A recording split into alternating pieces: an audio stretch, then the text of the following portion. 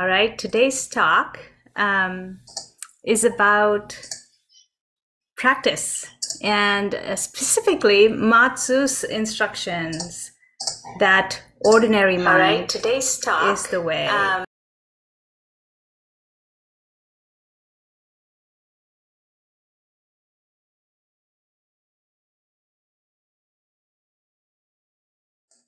All right, so Matsu says, ordinary mind is the way.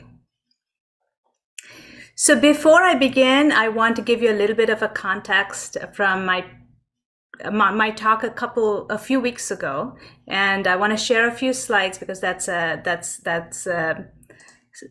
where I'd like to pick up. I'd like to pick up where I left off a couple weeks ago.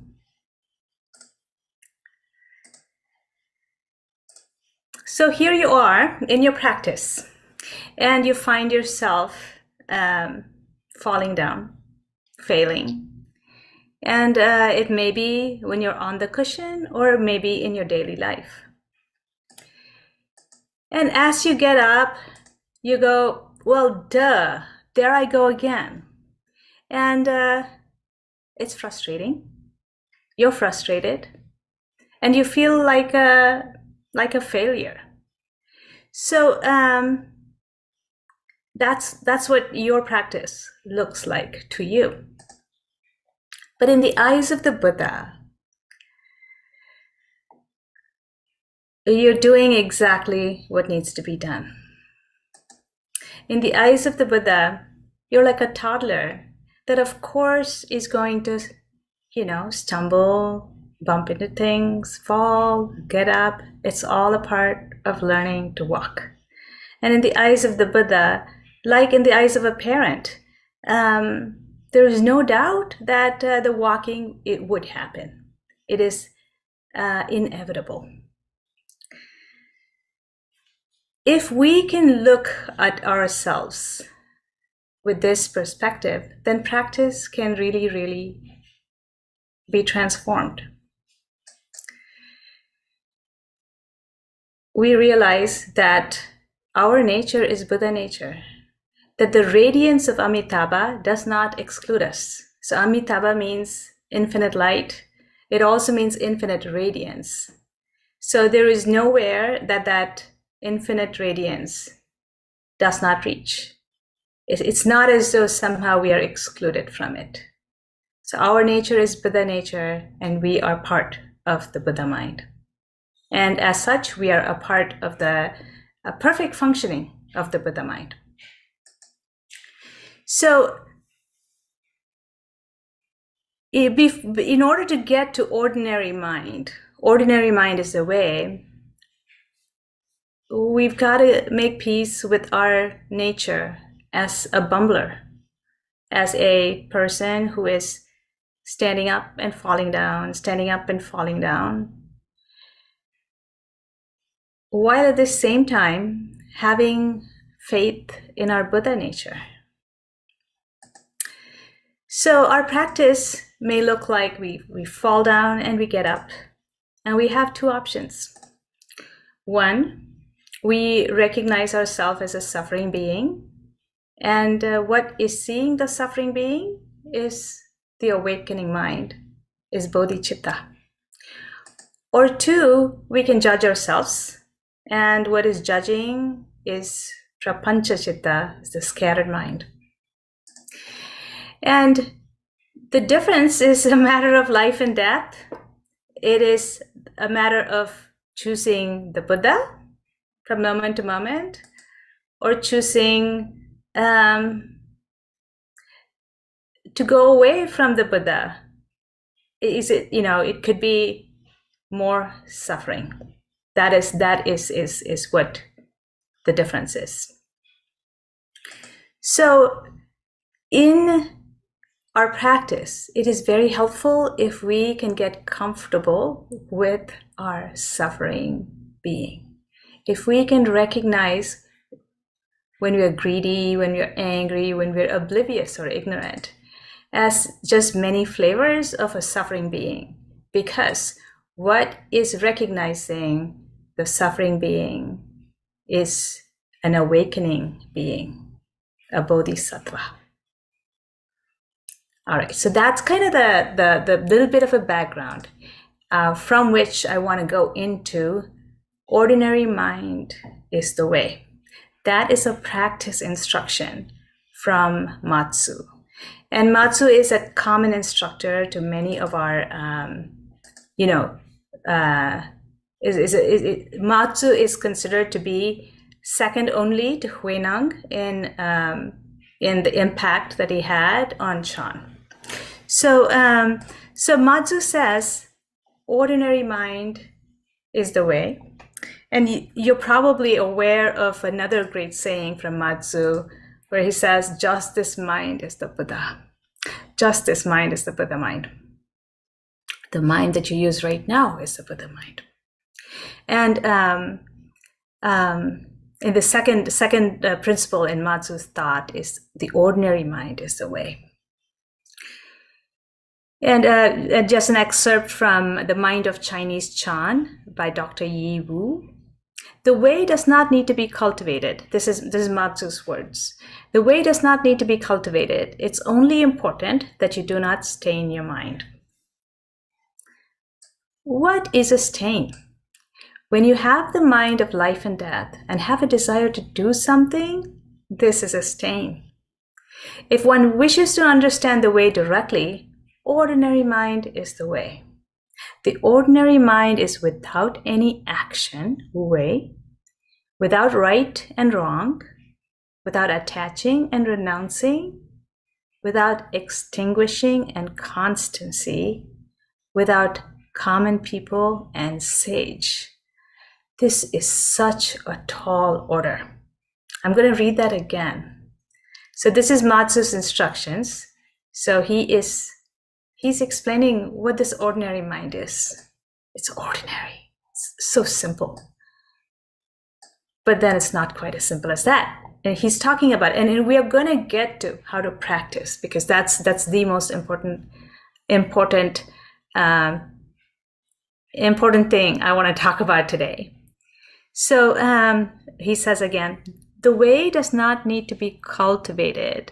It's only important that you do not stain your mind. What is a stain? When you have the mind of life and death and have a desire to do something, this is a stain. If one wishes to understand the way directly, the ordinary mind is the way. The ordinary mind is without any action, without right and wrong, without attaching and renouncing, without extinguishing and constancy, without common people and sage. So, when you read this, you might be motivated to somehow practice the mind of no stains. Right? You say, okay, no stains now. But he also says that it's without any action. Right? And it's like, oh, it's a mind without stain, but there's no desire to do something, because a desire to do something is a stain. So that's like, oh, well, what am I supposed to do now, right? And it's a mind without right and wrong. So in that slide that I shared, it's a judging mind. We're talking about the mind of right and wrong is a judging mind. In contrast to the awakening mind, the mind of a bodhisattva, that simply recognizes suffering. So if you find yourself suffering, simply recognizing suffering, that is the awakening mind. So, and Matsu further says, all actions such as walking, dwelling, sitting, sleeping, and responding to things are the way. All right. So,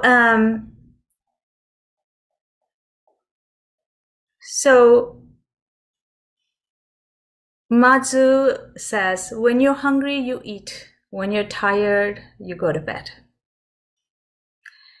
But then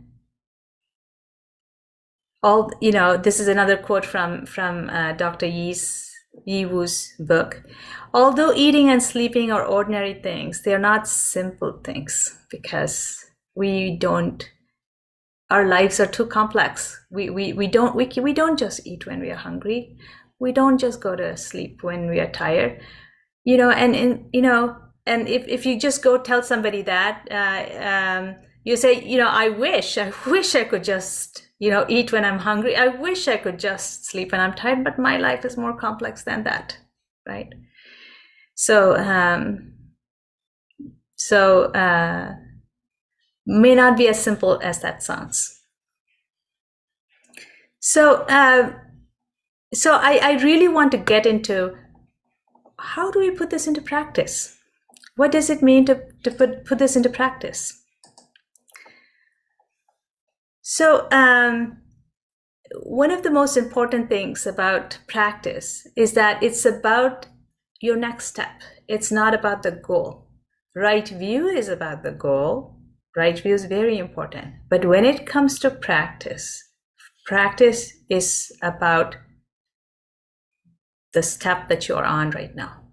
So I have a quote from actually the preface to Shunryu Suzuki's Zen Mind, Beginner's Mind, where the editor, whoever wrote the preface, talked to Shunryu Suzuki, and they draw a contrast between Shunryu Suzuki and D.T. Suzuki's approaches, where D.T. Suzuki's Zen was dramatic, Shunryu Suzuki's is ordinary mind. And so Satori, or enlightenment, was focal for D.T. Suzuki. But for Shunryu Suzuki, he didn't use those words so often. So and the writer had an opportunity to ask Shunryu Suzuki why he didn't emphasize Satori or the enlightenment experience, the realization experience, so much. And Suzuki's wife, jokingly said, it's because he hasn't had it. And whereupon the Roshi batted his fan at her in mock consternation and with finger to his lips said, "Shh, don't tell him." When our laughter had subsided, he said simply, "It's not that Satori is unimportant. It's not the part of Zen that needs to be stressed." And Gilbert often says, if you've got like one eye on enlightenment and one eye on your method, you're not going to get anywhere. So it's the same thing. So when you're practicing, you just practice. Just like when you're walking, you just walk, and that is practice. When you're eating, you just eat. It's as simple as that. And if where you're at, it feels very far away from that, and your circumstances in life may quite be that when I'm tired, I cannot sleep. I have a child to feed. I have, a project to do at work I can't just drop it because I have to pay for rent, whatever else. So it may not be your life. Your life may not be that simple, but you could start somewhere in your daily life where when you're walking, you just walk. Maybe it is the walk from your car to the office every day. Maybe it is a cup of tea that you have, but when you're drinking tea, you just drink tea. So maybe it is that small little sliver, because while practice is gradual, it's also sudden. On one hand, the practice adds up. If you have a few moments like this, they start to string together. Robert talked about that, how it just his day just flows like that a couple weeks ago. So it starts to string together like beads, a bead here, it just starts to string together. That's on one hand. On the other hand, no other moment, there is no other moment but this moment. So there's no other, no other moment is needed than this moment. So just this moment, just this mind is a Buddha mind. Just walking while walking, drinking tea while drinking tea. So practice is about the present. Practice is also a verb.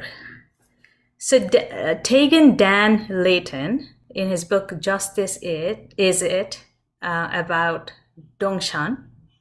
Dongshan is one of the ancestors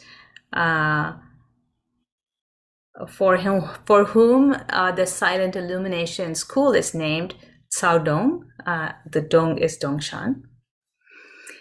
So in that book, Dan Layton says, in actuality, there are no nouns, but all words and supposed entities are verbs or adverbs. So in actuality, there are no nouns, but all words and supposed entities are verbs and adverbs. It's activity. When we need to talk about it, we put a word on it, put a word to it, and we make it into a noun. And he says that this is perhaps somewhat easier to express grammatically in Japanese than in English. So, he's translating from Japanese, and he finds that it's easier to read the words as happening verbs in Japanese than in English, and perhaps that is similar in Chinese. It would be good to hear. But let me just read this and maybe ask Chinese speakers here for comment. This grammatical disclaimer is most important in not attaching to suchness as an object to grasp, but rather seeing such reality as a mode of practice of meditative awareness and activity.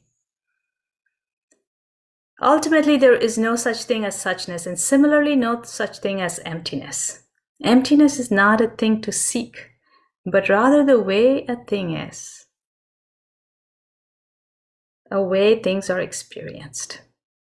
So this can give you a little bit of comfort. It's not as though you're here and enlightenment is far away. I want to use the word awakening. Awakening is far away. No. It's a process that's available right now. It's as though you are in a building and you don't know that there is a foundation, but the foundation is there all along. So it's like that. And so does anybody want to say something about verbs and nouns in the Chinese language?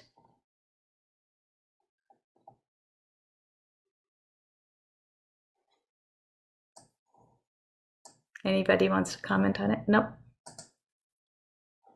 All right. Oh, there you are, Robert. Can you pronounce? Is there a pronunciation somewhere that you can pronounce it so that maybe I can guess what the words they were using? Oh no, this was not. This was not a translation. This was more like he was just mentioning that. When it comes to concepts, we reify. We reify everything around us as though it was a thing, but in reality, everything is a process. So if I look at this water bottle, it's a process. It's a process. At some point it was made, and even now it is changing. It looks like it's the same from day to day, but it's actually changing, and over a period of 50, 60, 70, 100, whatever the years may be, it's just gonna break down. So that water bottle is a thing, but it's a process. So what we do is often we put a name to something and we assume it to be more permanent, and more independent than it actually is. When in reality, it is interdependent. It's relative. It's relative, and it is impermanent. So verbs have a way of conveying that better than nouns. And Dan Layton was saying that in Japanese, it's easier to read the text as verbs rather than nouns. So that's what he was saying. Yeah, go ahead. It sounds like it's almost like water that is constantly flowing, and it's so habitual that the normal sentient like me, we so habit, it's just such a strong habit to always try to stop everything and say this this THIS is like trying to fix everything to be still, and then trying to make a definition of something. But in reality, everything is a word we always use is not impermanence. It's like everything is constantly changing according to causes and condition. So there's no this. Everything is changing. Just like your water bottle is in the process of being decay in Yeah. a 1 million year kind of perspective. It's going to be little microplastic eventually and Yep. go back in the soil, go back into the wherever, into the earth, and then someone will mine it a few million years ago, become oil, and then who knows, it become gasoline again. So and I in some of the Chinese texts that we read is like wu chang. Wu chang is the pronunciation. It actually equate to never constant, never still, or never constant, or never always. There's no such thing as always. It's forever tumbling and changing and and morphing. It's like a Morphine. butterfly, just keep changing. Yeah. Thank you, So there's Robert. no point being fixated and say it got to be this way, it got to be that way, it got to be Yes. my way. Thank you. So practice is a verb, and this goes with practice is in the present. So if you can recognize the verbness of whatever is happening, then you're closer to ordinary mind. So Sally B. King says, she says, the Zen saying that everyday mind or ordinary mind is Buddha mind closely fits the Buddha nature theory pattern.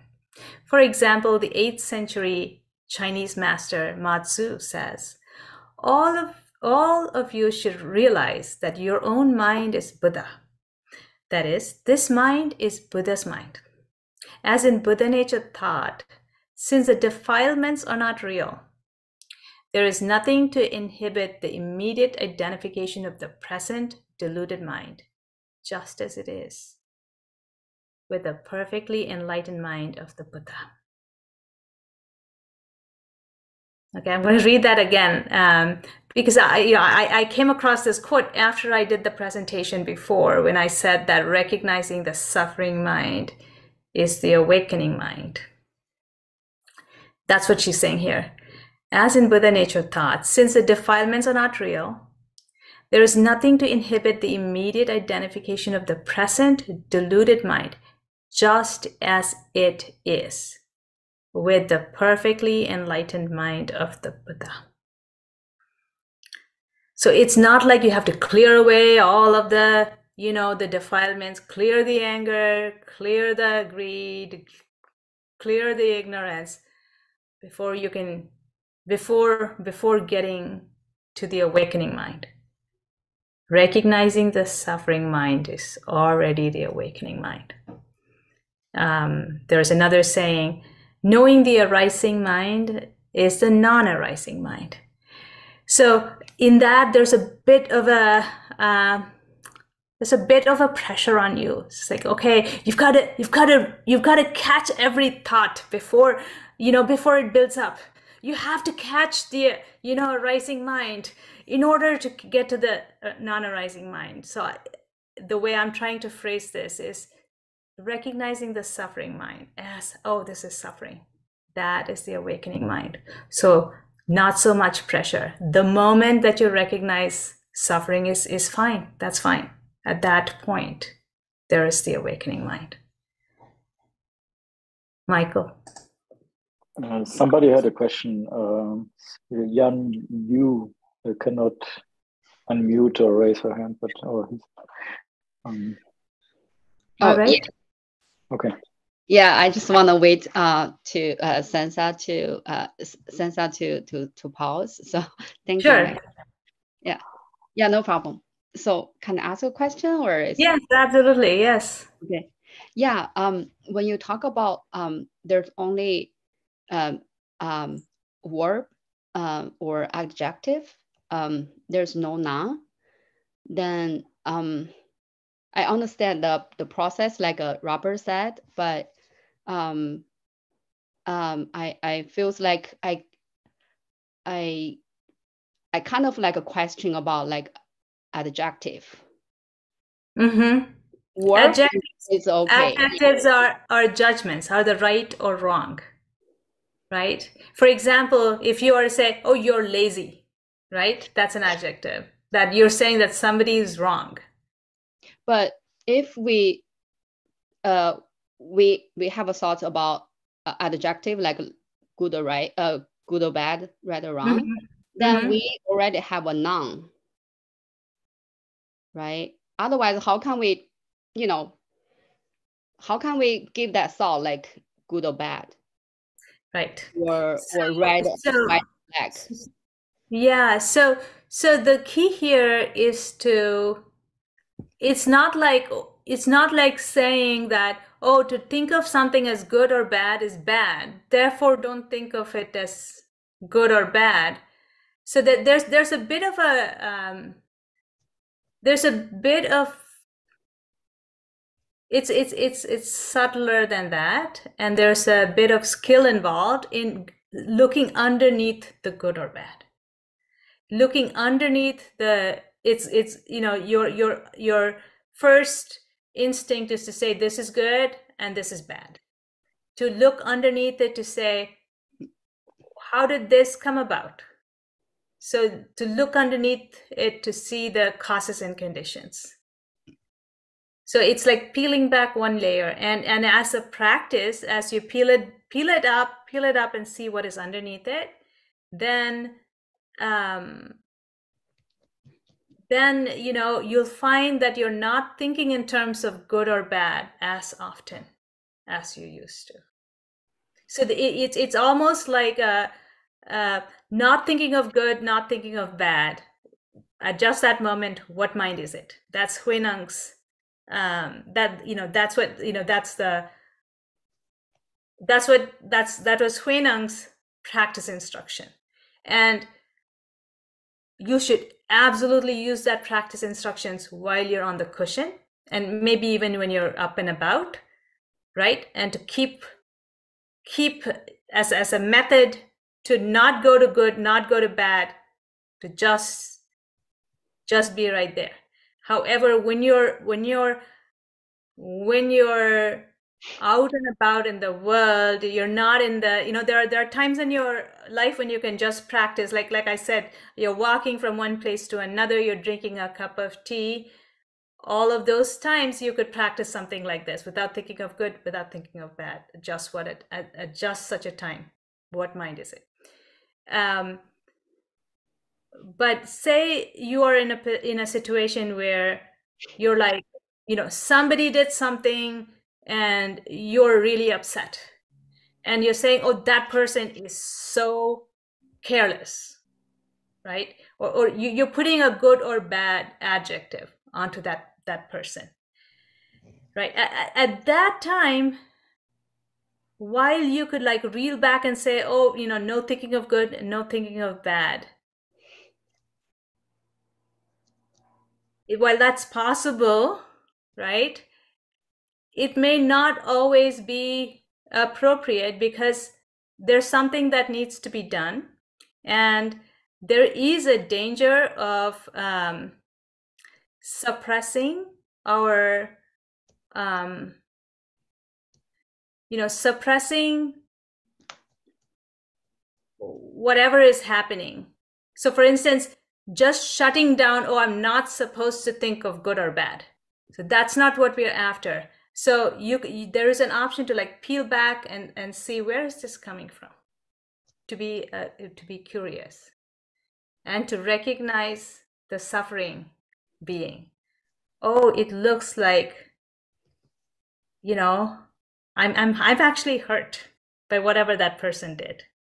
To recognize that suffering being right now. And probably that person, if they did something mean, that person is probably suffering as well. So recognizing the suffering is the awakening mind. Suffering mind is the awakening mind. So tell me how that landed. Actually, yes. That is the practice way. I guess my question is about earlier you talk about there's no noun, only verb and adjective. No, adverb, verb and adverb. Adverb, okay. Adverb is like going fast. Yeah, going fast. That's an adverb. Fastly, fast. Okay. I guess okay. that explains. Yeah. Sorry. Okay. Got it. Okay. Thank you. All right. Okay. So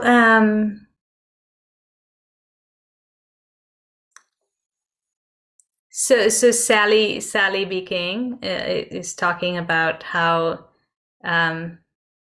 recognizing the suffering is the awakening mind. Words to that same effect. And she says, let it be noted, however, that this mind is Buddha or Buddha nature, not as a thing which sees and knows, but exclusively in the seeing and knowing. That is the acts themselves. So she is going back to that verb as well that Dan Layton talked about. So I'm going to repeat. Note that this mind is Buddha or Buddha nature, not as a thing which sees and knows, but exclusively in the seeing and knowing. That is the acts themselves. Now, while this is true, when we talk, we have to use words, we have to use nouns. That's the structure of our language. But when we practice, it's good to be aware of this.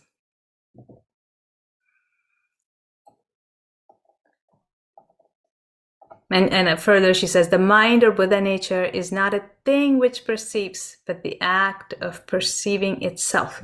And there's something very important in this. It's not the thing which perceives, but the act of perceiving itself. It's that every moment there's perceiving that's happening.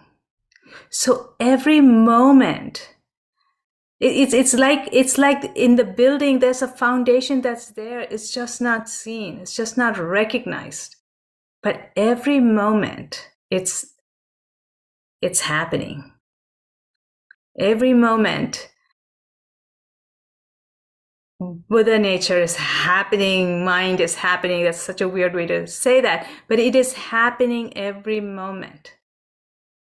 So, the building has a foundation. It's there. It's just not recognized. So that tells you how close it is. That is there every moment. It's not far away. It's right there every moment. Okay, and practice involves faith. D.T. Suzuki, in his book Buddha of Infinite Light, he talks about the entrusting mind. I really like that word, entrusting mind, because it's a verb. Entrusting is a verb, right? And he says, this is what distinguishes religious life from ordinary worldly life. In the relative life, we want to know beforehand all that may come about as a result of doing this or doing that. Then we make our move expecting a certain outcome. But in religious life, we accept and know, and at the same time, live that which is beyond ordinary knowledge. Thus, knowing and living becomes knowledge, and knowledge becomes living. This is the difference between religious life and worldly life. Yet, there is no such thing as spiritual life distinguished from worldly life. Worldly life is spiritual life, and spiritual life is worldly life. So he's writing this book, and in this book, D.T. Suzuki is writing about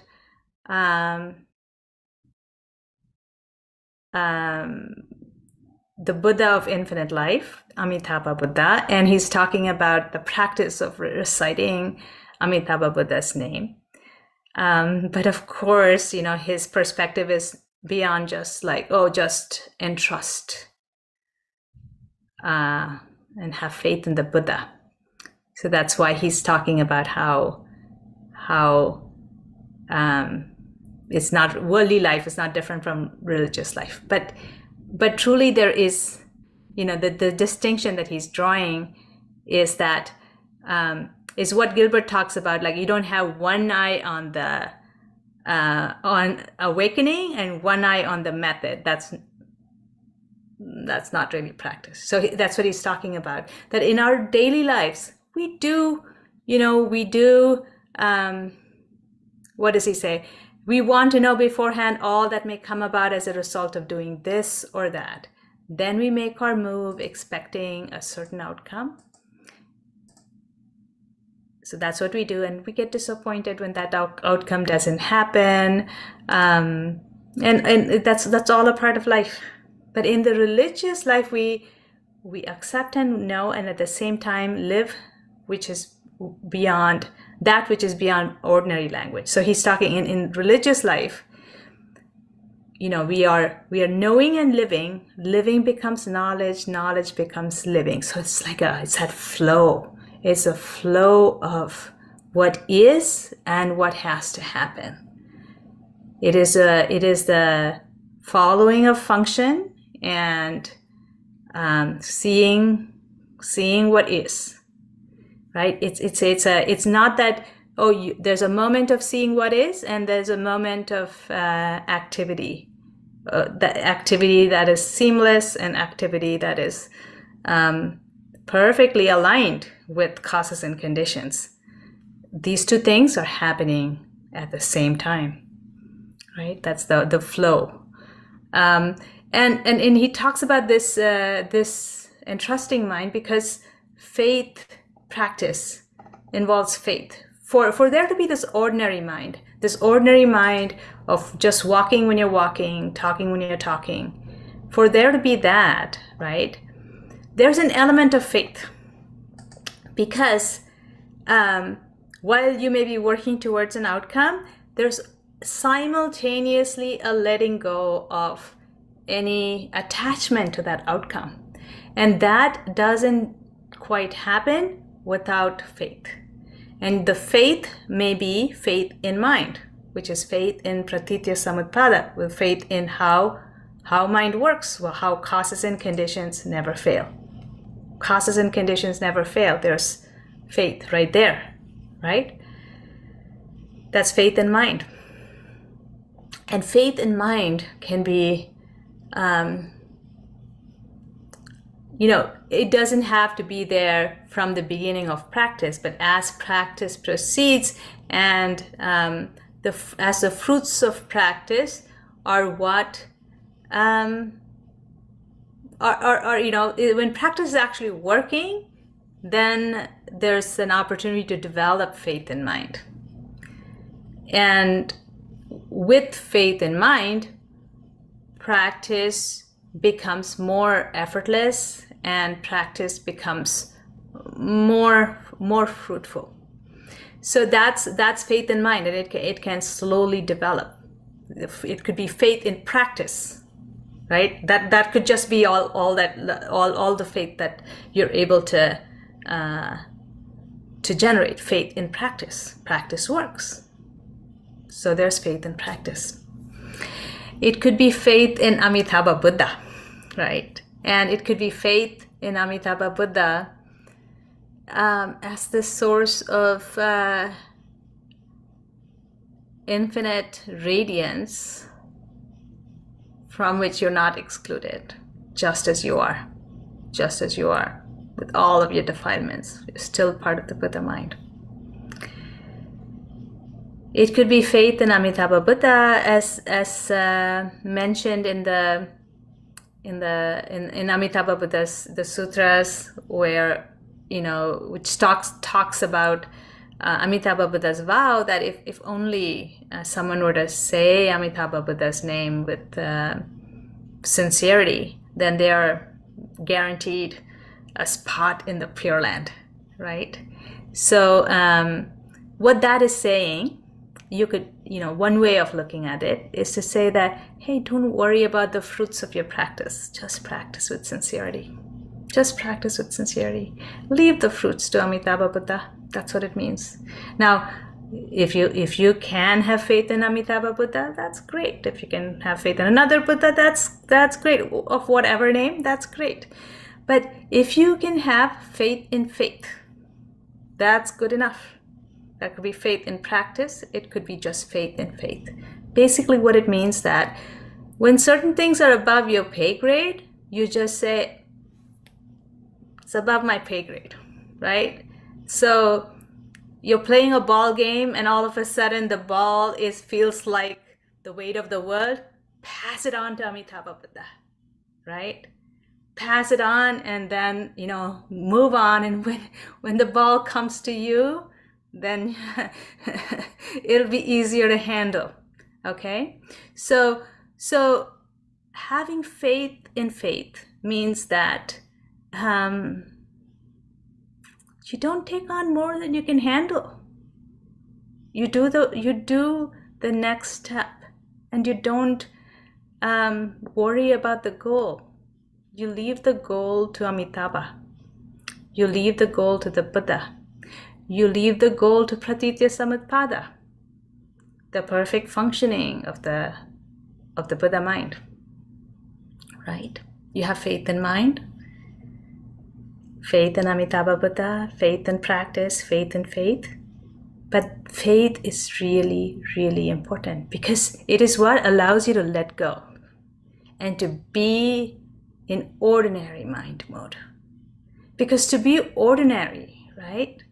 It's easier said than done. In order to be ordinary, you have to let go of the things that burden you. You have to put it down somewhere. And Amitabha's lap is a good one to put it in.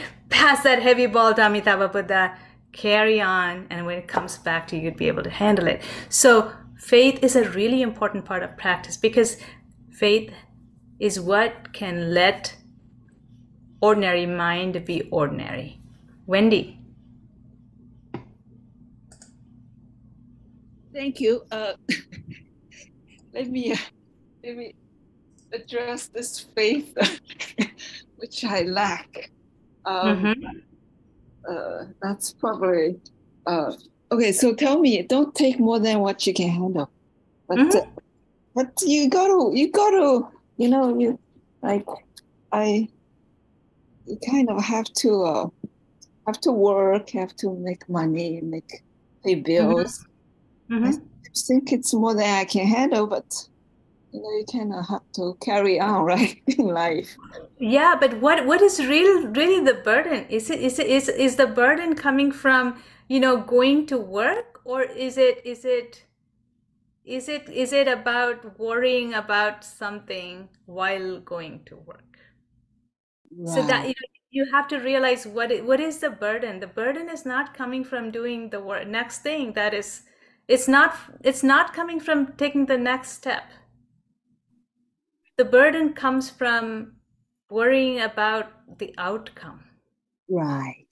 Yes. So that's the outcome that you toss to Amitabha Buddha. That's the heavy ball that you say, that's your job, you Amitabha Buddha.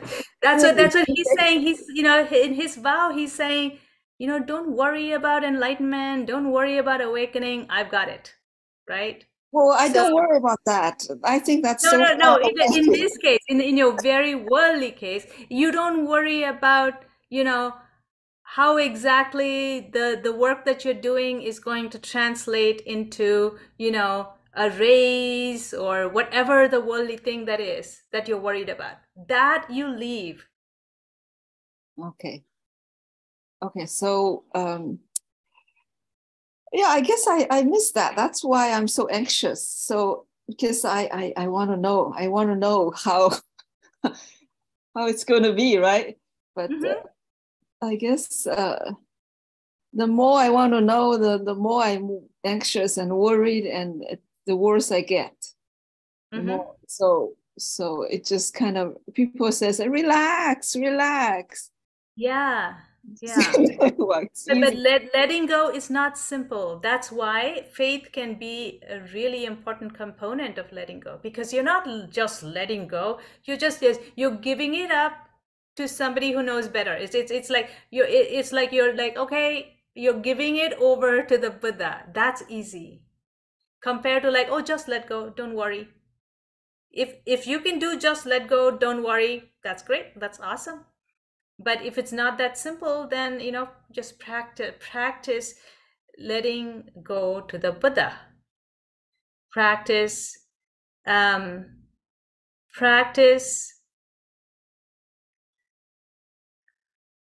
entrusting mind that D.T. Suzuki talks about.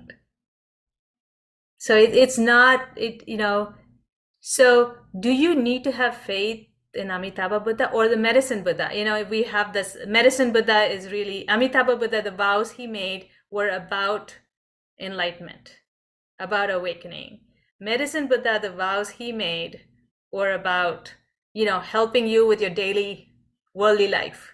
And if you can have faith in a Buddha, that's great. But if you can have faith in practice, that's fine. If you can have faith in mind, that's fine. If you can just simply let go without faith, that's fine. But letting go is important, and it's easier to let go by saying, I entrust.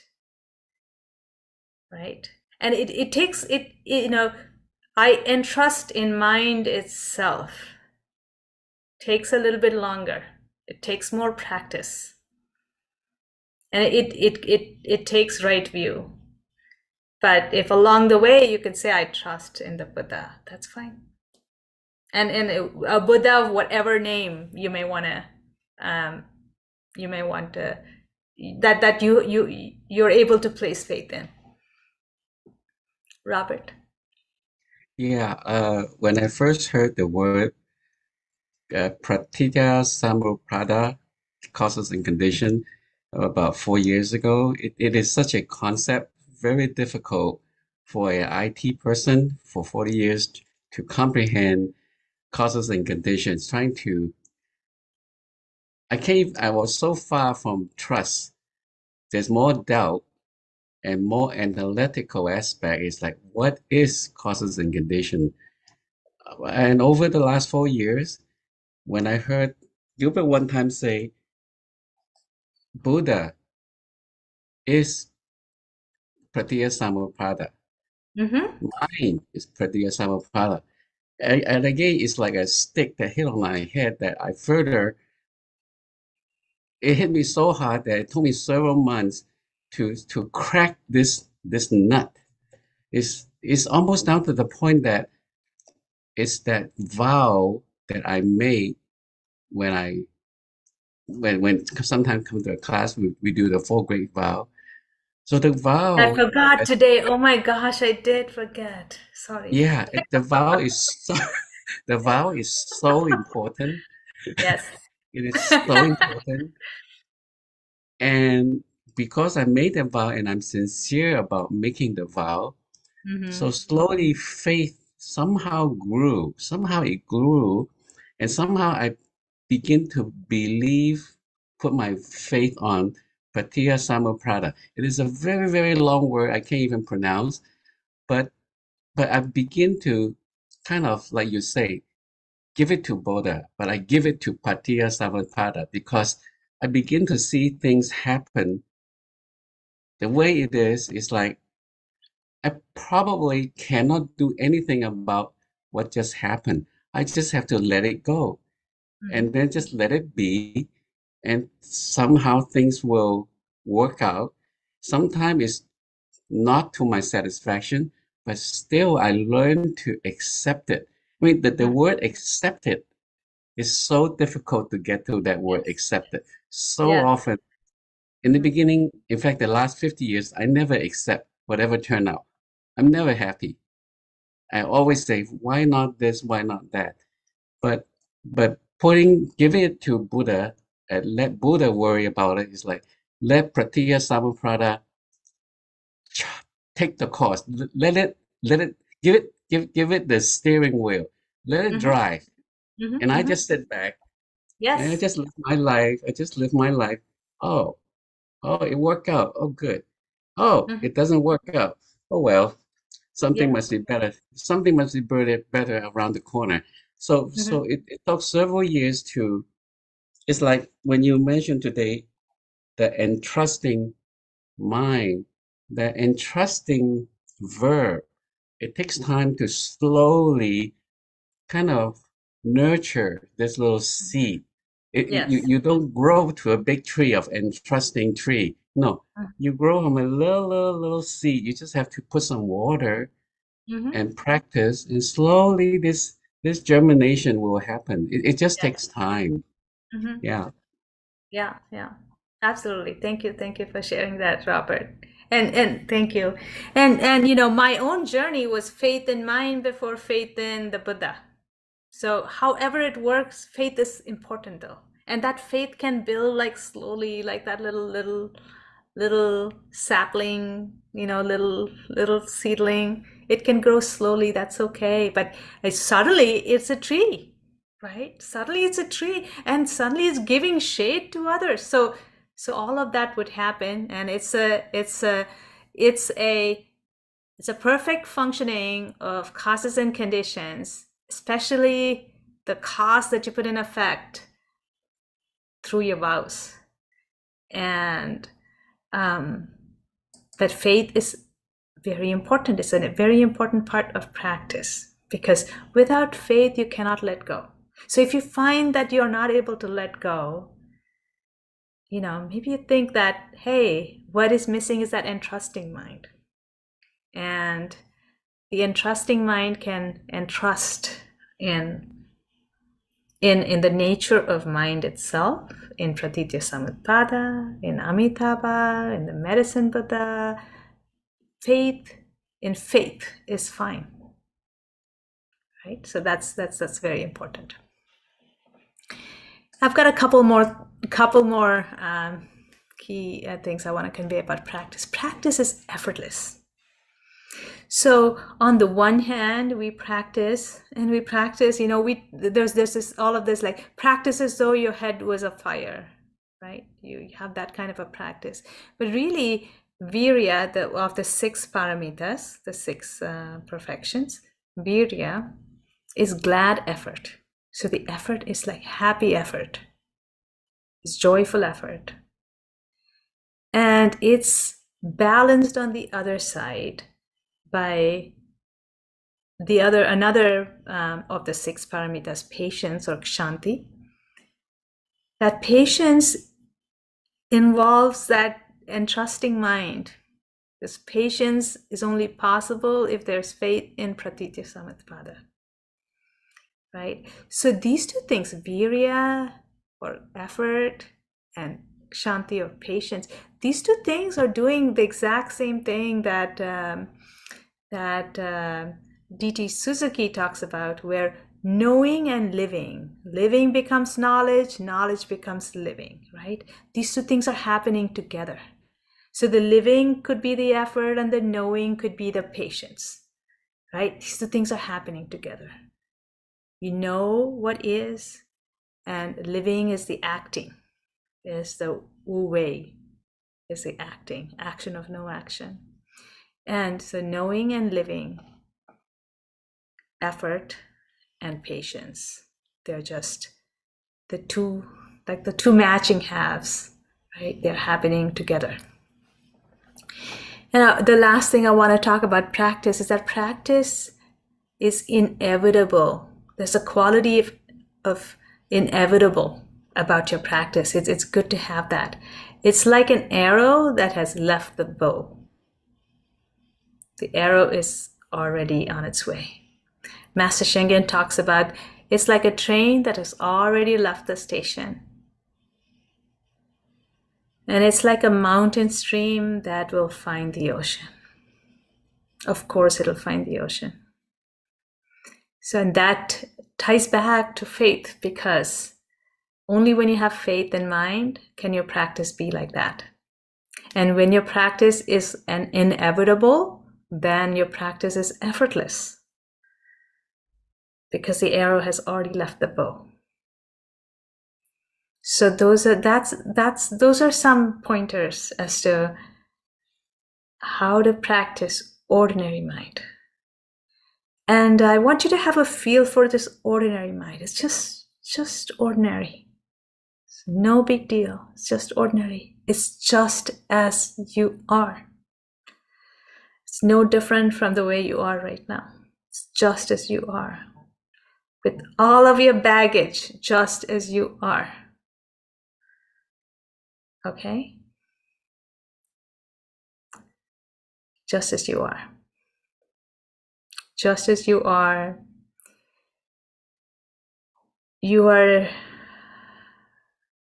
a part of the radiance of Amitabha, which is infinite. Just as you are a part of the Buddha mind. Just as you are the Buddha mind.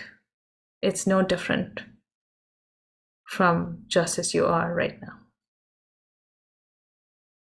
Just ordinary. Just as you are. All right. Okay, open to questions. Wendy, you had something to say? I don't know the context of your question in the chat. Thank you. Thank you. It was beautiful what you said. The arrow already left the bow, so I'm on my way. Just have to aim towards the right direction. Mm-hmm. Not going back towards myself, which I do all the time. I mean, like criticizing or that. Mm-hmm. So, yeah, just let things be. Trust. Well, kind of hard, but I guess I have no choice. It is hard, but knowing that that's maybe it's something that can be cultivated. Yeah. Thank you very much. I liked very much your last quote. Thanks, and thank you, Robert. Oh. Sam? Oh. Hey, Santha, I just wanted to say first, thank you so much for presenting the Dharma tonight. I always really appreciate that. And I did want to follow up and tell you that the last time you gave led a lecture, I asked you for advice on daily practice and meditation.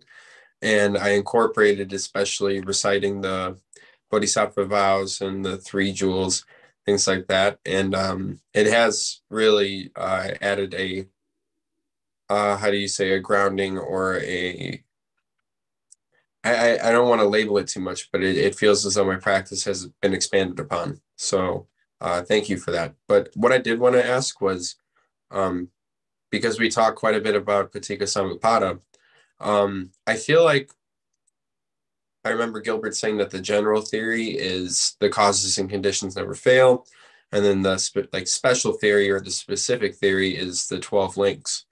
And I feel like I have somewhat of a seeing, a little foggy, but somewhat of a seeing of the general theory, what causes and conditions are and how they co-arise. But with the 12 links, I do definitely feel a lot of confusion, especially with how they interact with one another and how we don't necessarily travel through them non-linearly. And then also, I just wanted to ask if there were any sources that you or anyone else here could offer for us to study or get a better understanding of the 12 links. Okay, well, Pratitya Samutpada is very simple. It is what it basically is an if this, then that. If not this, then not that. That's basically it. That's Pratitya Samutpada. And you just listening to that, one of Buddha's disciples achieved enlightenment when he heard it secondhand from somebody else. So that's the core of the Buddha's teachings. Now, the Nidanas, the 12 Nidanas, is a more of an expansion on that, on exactly how if this, then that, on the specifics of the if this, then that. And you could try Nagarjuna. He's got like a chapter on dependent origination in the Mula Madhyamaka Karika. That's a good place. It's just a few verses. It's pretty awesome. Yeah. So you could start there, and this is a topic where I don't rely on just one source, and I just keep studying like it from many perspectives. I keep studying. It's not a one and done. So just keep studying. I mean, if you want to be the specialist in the 12 Nidanas. Oh, I don't assume I'll ever actually be a specialist at anything. No, I'm just saying that the specialist in the sense that that's what you specialize studying. You don't have to specialize in, I don't know, calling yourself an expert. But this is a wonderful topic to just study and study and study. It's amazingly fruitful. It is very helpful in guiding your practice. Absolutely. So because you'll know that these are the particular links where, awareness makes a big impact. But there are a few links between which, awareness is very practicable. So, so keep studying, and we'll talk more. Absolutely. Thank you, Santha. You're welcome. Frank? Hey, Santha. So, hey. On Saturday, I was hiking, and somebody made a comment after asking some questions, and this comment really, I didn't have a response for it, so we just, continued hiking in silence. But they said that it was extremely difficult to be comfortable with being frustrated at yourself for your own failures.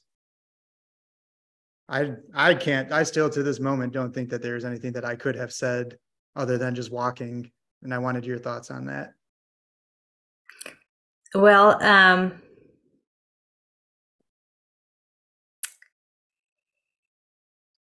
so the way I would handle that conversation would be like, so it looks like you really, really wanted something. Something was so important to you about the way to be, about what to do. Something is so important to you that you're really frustrated about it. So it's you could focus on the frustration, or you can focus on what is underneath the frustration. Underneath the frustration is that something is so important to this person, and that didn't quite happen. So when you can switch the focus, that's just ordinary language. When you can switch the focus, you're focusing on the suffering being. And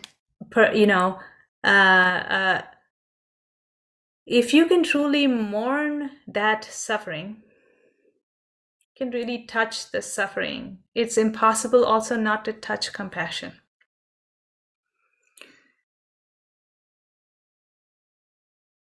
So get them to like accidentally practice dependent origination, shift their focus away and silently illuminate it without them doing that. Just give them so that's a good, and then they can. So sometimes you really don't want to engage in the metaphysical level. I mean, what's the point? It's not like, let's have a debate about being frustrated versus being comfortable with frustration. What's the point of that? So just drive the focus to something else. Okay. Thank you.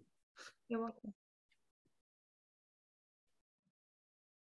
Any other questions?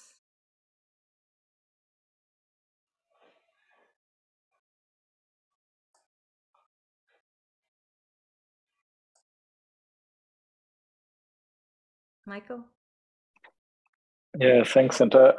So maybe in today's talk, you often mentioned living and process, and so I wonder how this contrasts with what Gilbert's often emphasizes, that there's no life, no being. But it doesn't mean that there's no living. So the life and being are, I wonder if I have because this is something that's very interesting, and I started to make like an illustration. It may or may not be here. Okay. Let me share my illustration. Come on.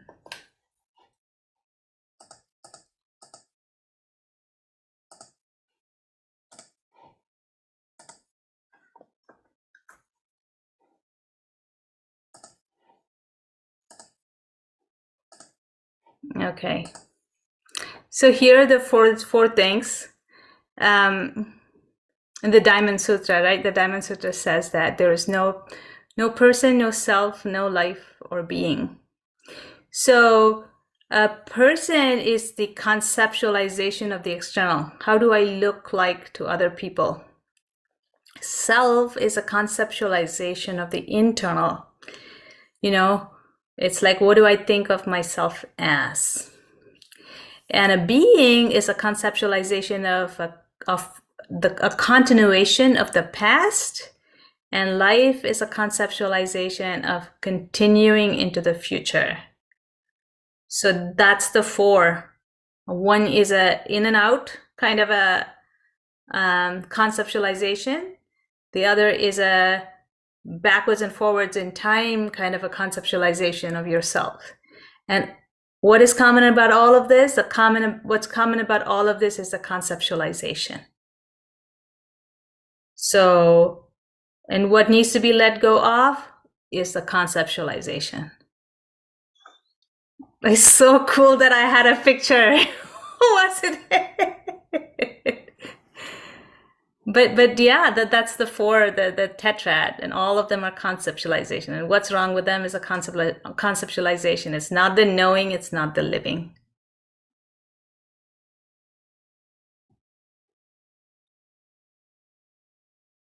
Very cool. Thanks. You're welcome.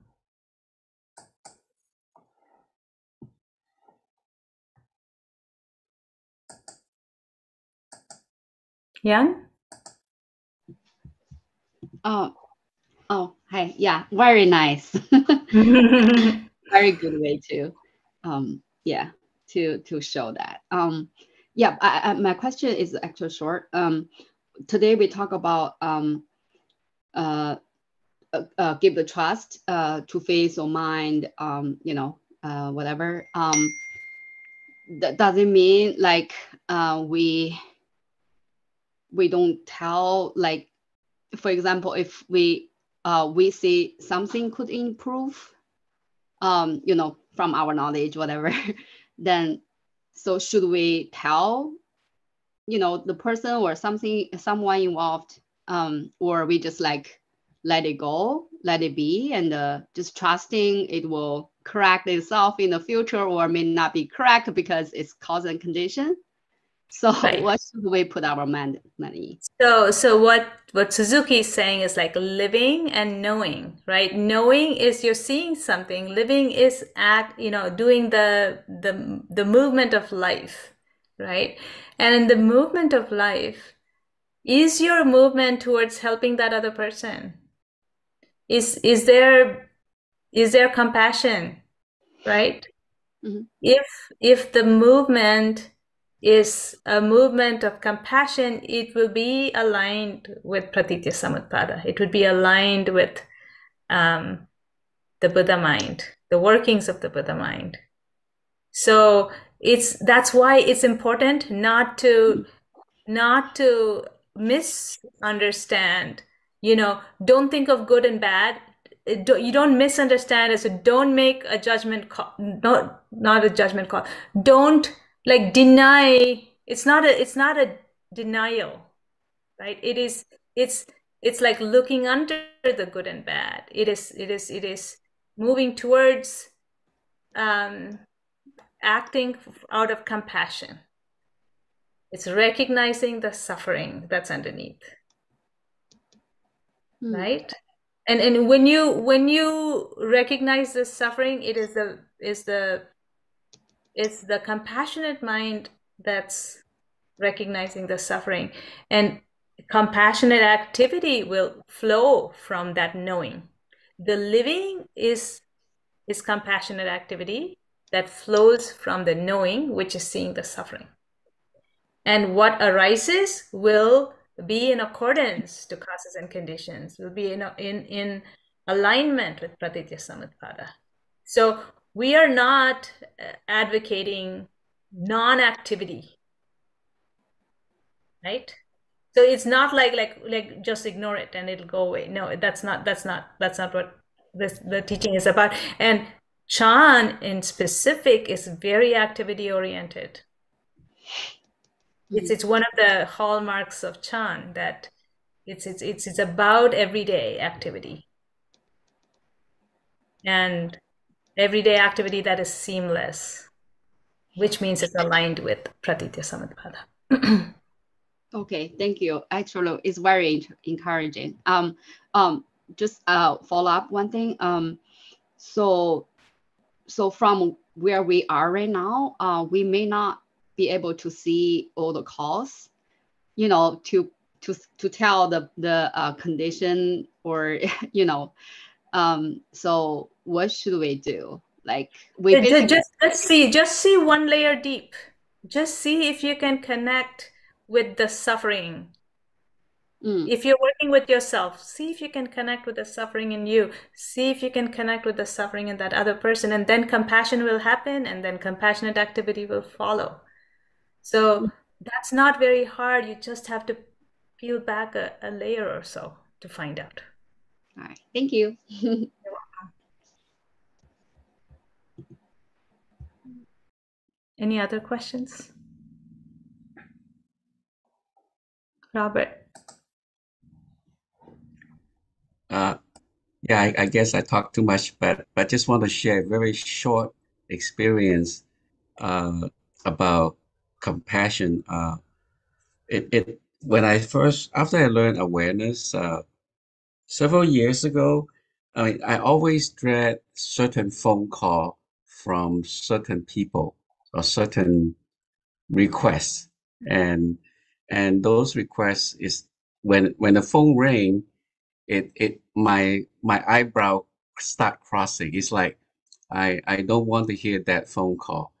So, but when you just mentioned uh, aware of the suffering of yourself and the others, it I think about 4 years ago, I did started to aware of the other, the caller, the one whoever called me, and and really listen attentively and felt the frustration on the other side of the telephone.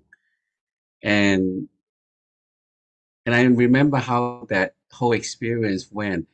I repeat, I reconfirm on the with the person on the phone, and I, instead of looking at it at a as a pain to solve a problem, I try to I kind of somehow the turning point is I started from pushing away the person into reaching forward, trying to help the person.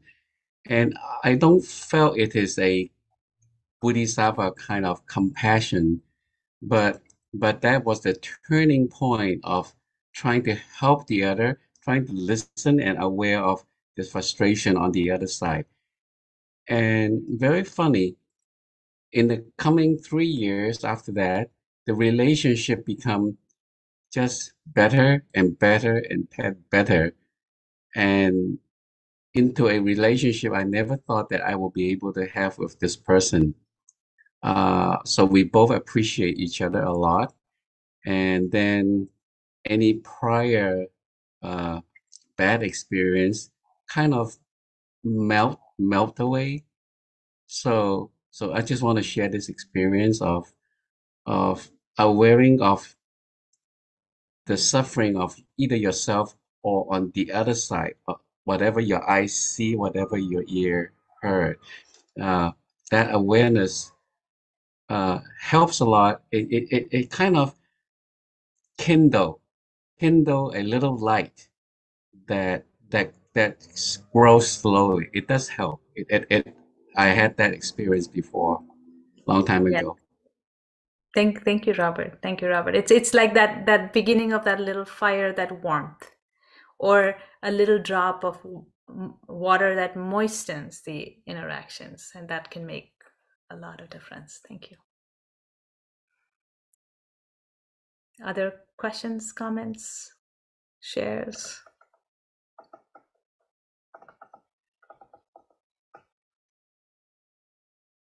All right.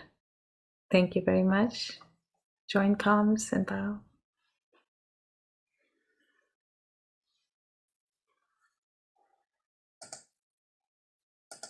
Have a good night.